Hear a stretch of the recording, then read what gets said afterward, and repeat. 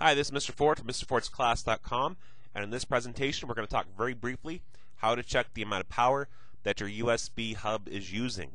You might have learned somewhere that your USB can attach 127 devices, theoretically, into one root hub.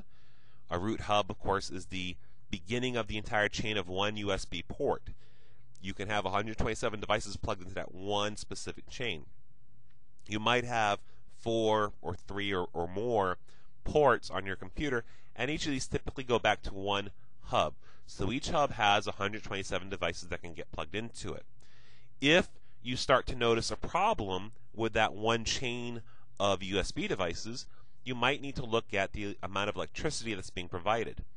You might be aware that USB devices can get some electricity from your computer. So your webcam doesn't need to be plugged into the wall. It can get powered by your USB device. I think the best example currently of how USB provides electricity would probably be the iPod. You can plug your iPod into your computer and it charges in that manner. It's getting electricity from your computer.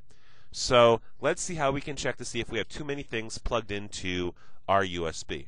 You're going to want to go to your control panel. So you do Start, Control Panel, and we're going to want to look at System, Hardware,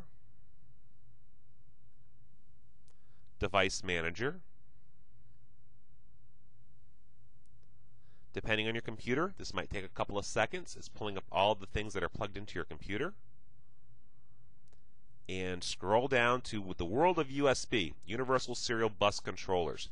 Double click, and you're going to get a whole bunch of stuff. You want to look at the root hub. I'm going to click on it once, and then I'm going to right click on it. And I want to pull up Properties. And here's a little button that says Power. So for example, I'm not using anything on that port. This hub is fine. There is no power being used on this port. Let's look at a different port. Click on it, then right click, Properties, Power. In this case, you can see I have a mouse on there. I have a wireless mouse. It's using power. If I add this up, obviously look at this, 500 is available. I'm only using 50. I have a lot more power I can use. But let's say I plug in a mouse to this one. I plug in a webcam. I have to use hubs outside of the computer. Webcam, mouse, keyboard, fish tank.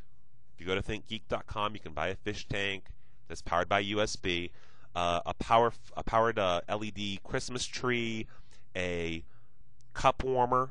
I'm not making this stuff up. I swear to you, there are cup warmers you can get for the computer that use USB. Let's say I have all these things plugged into one USB root hub. The power available is going to go down and go down and go down and go down until I'm out of juice here.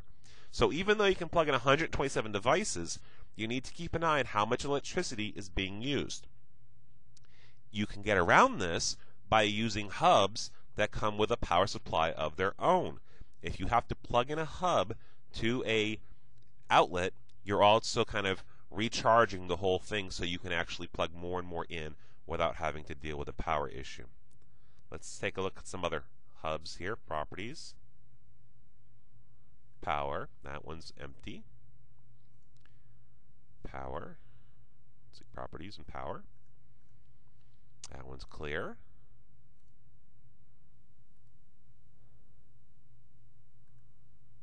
And I've got something plugged in there. I've got a USB mass storage device. This is my external hard drive.